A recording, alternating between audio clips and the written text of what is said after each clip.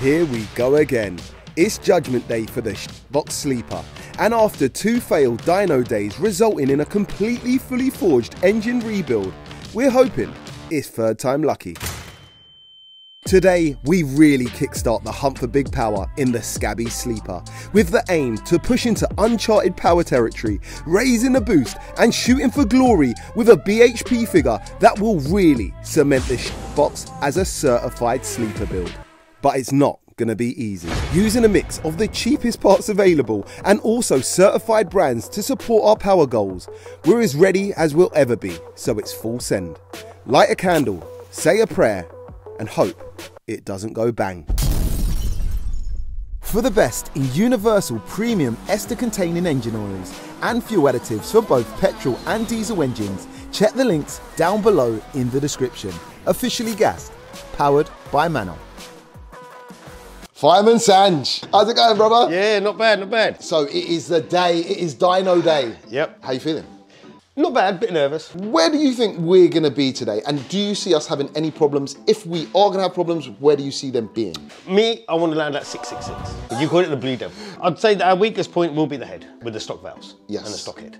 Other than that, the bottom end, we've fully forged it. So I think the bottom end's pretty good. Obviously, we got your Wuhan special inlet manifold. For sure, for sure. Which is this one here. And then we've also got the Wuhan steel manifolds and all that Yeah, sort of stuff. yeah. So you're saying over 650? Yes, I think just over 650. Okay. I'd say safely. Safely. We're going to try and keep But you know, hang on, whoa, key word there, bro. Potentially, we could go towards 700, not that I really want it. All right, so over 700 brake horsepower. No. Now, we have actually also got John, shout out to John, who will be What are you doing there? What are you doing there? MANNOL octane booster. I think we're going to have a word with John, who's going to be taking on the task of mapping this bad boy today. Yes, yeah. And he's going to talk us through exactly how we're going to get to 900 brake horsepower. John, welcome back to the channel. You mapped my car on 4.5 cylinders and still made over, what did you make, 550 or something? Yeah, something crazy like that. Yeah, 450 at the wheel. 450 at the wheel. Now with our new setup, what's your thoughts on where we're going to be today and how do you see it going? The gearbox is going to be our weakest point. Typically blow up on like stock power, really. Stock head, which is going to be a bit new for me. Typically there's a big difference between a stock engine with 500 horsepower and a fully built engine at 1,000. So sure. I don't know where to really be in between. Okay. One way to find out is find out. I think even with the 500 horsepower, we still had a little bit of a traction issue on this dyno. So today we're going to strap it down slightly different. We'll find out. Are you quite confident we're going to make some good power?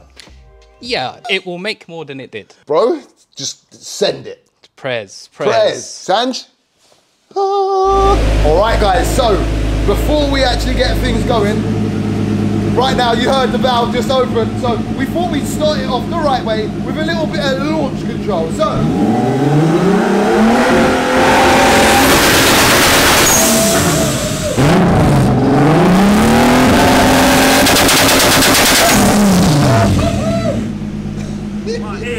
'All right, guys, so John's done all his wizardry. Things seem pretty happy, so we're going to start at a low boost setting of like 15 PSI and work our way up.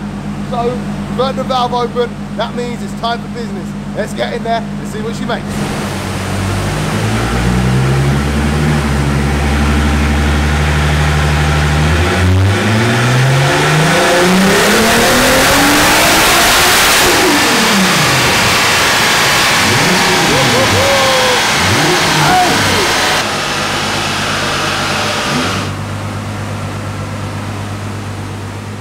So only 418 brake horsepower on low boost. Fairly impressive, yes. However, running our car in front wheel drive mode has introduced the possibility of wheel spin on the dyno. John just revved the car all the way out to 7,300 RPM, but the dyno only read 5,900 RPM, meaning she's already spinning. So John and Sanj rejigged the straps, adjusted the tyre pressures, and hit it again.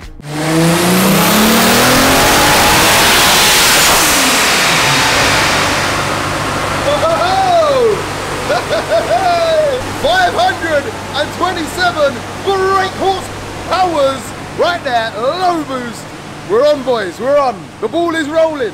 527 low boost.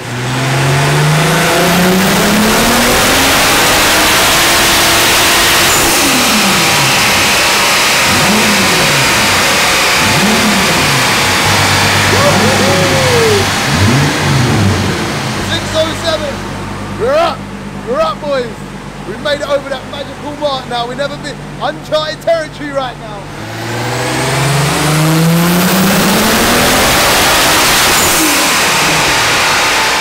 This thing is spicy. Just the sound of it. Letting off shots on the limiter. The way its ignition cutting is mad.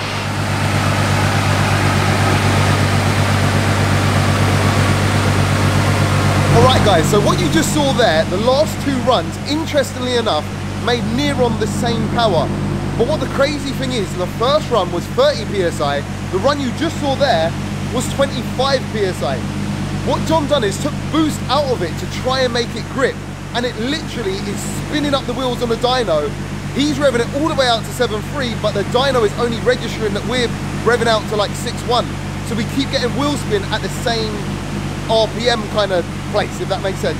So essentially, we are wheel spinning.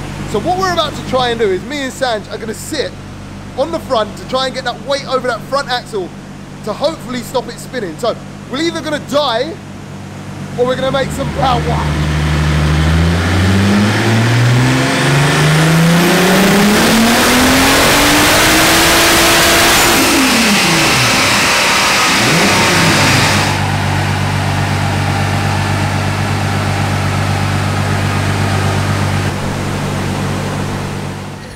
Reached a limit, shall we say? Yes.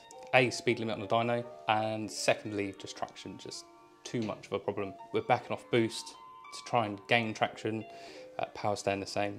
Not because of the flow or anything like that, it's just the traction side of things. So 618 with a bit of weight on the front. We're still 1,000 RPM behind on the dyno, so there's more power in it. Yeah, we seem to have reached the limit. 618 brake horsepower, 25 PSI on this dyno, but you know we can't end here. So, what we're about to do is go to plan B. So, in 3, 2, 1, plan B incoming.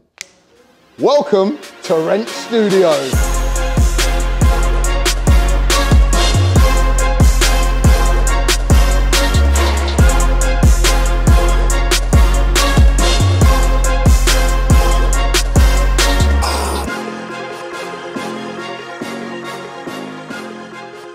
We have the main man Hamid back on the channel finally. I bet people did not expect to see you on this video. But interestingly, you're next door to VARATECNIK. Oh, I should say they're next door to us. You already know, Wrench Studios, we're in Ashford now, TW15, 1 X-Ray Bravo. Hit us up from tuning, modifications, wraps, tints, sound systems, Alcantara, Starlights, you name it, we do it. So now we are on your fancy dyno, and in fact, this looks a little bit out of place in this fancy workshop. Basically, I was just carrying on with my work, normal Saturday, and I could hear screeching from next door come in, which was your car not getting enough traction on the two-wheel drive dyno system. Me being a gentleman, have offered, you know, come straight through, put it on the dyno. Yep. This is a linked dyno jet, so the front rollers are linked to the rears, simulating a real road, so you're not going to have any of that spin anymore. For the bigger horsepower cars, this is also a loaded dyno, so we can add extra load. So I think it caters up to about 3,000 horsepower. No way. What's the dyno record? On here, I think we're sort of between 15 to 2, somewhere there. We've got a bit of work, boys. We've got a bit of work. All right, so what we're going to do is get the boys in the car and literally just run her up and see what she makes. Let's go. Let's go.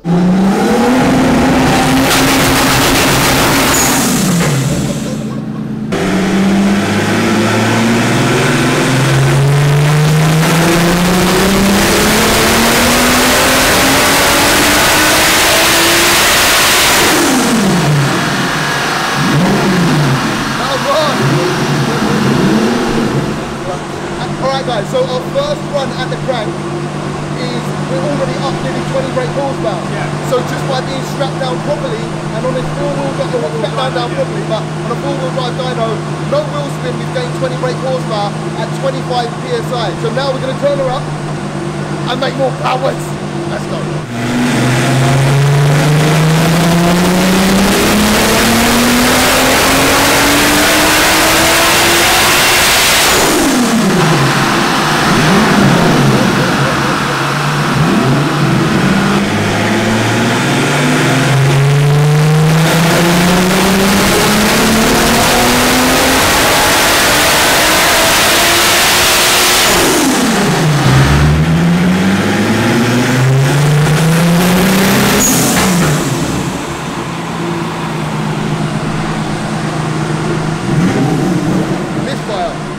So switching the box back into front wheel drive mode to determine a suspected issue, we found we had a major problem. After a few dyno runs with John adjusting the map at 25 psi, we landed at 648 brake horsepower. Checking over coil packs and spark plugs, we found a potentially catastrophic failure.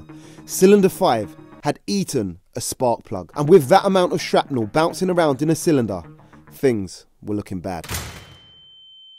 However, after a boroscope check to see inside the cylinder and a compression test, we had escaped with little to no damage at all.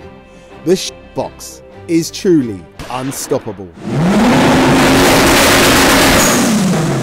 So with a fresh set of uprated plugs, we put her back together and gave it one final send with the boost turned up.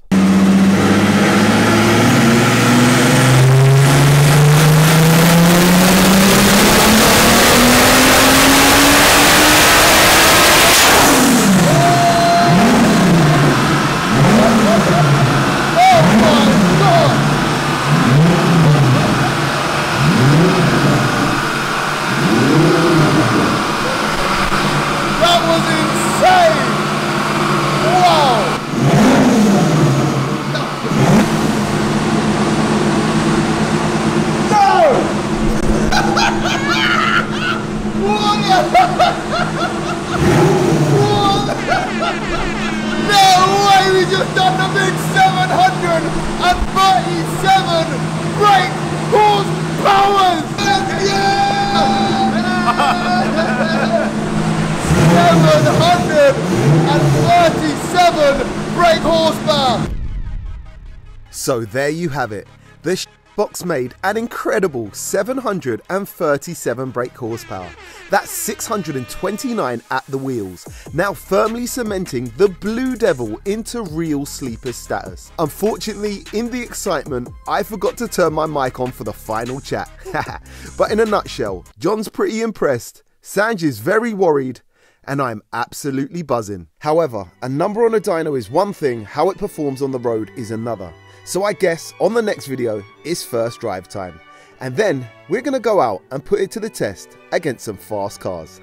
Once again, a massive shout out to everyone at VARATECNIK for building a monster box sleeper, and to John Lamsley for mapping her up for me. Also a big shout out to all the boys at Wrench Studios for assisting us to get where we needed to get today. Teamwork makes the dream work. And links to all companies can be found down below in the description. If you enjoyed today's video, a thumbs up would be greatly appreciated. And if you enjoy this type of content, please consider subscribing. And we'll be back soon with another episode of the Box Chronicles. Peace out.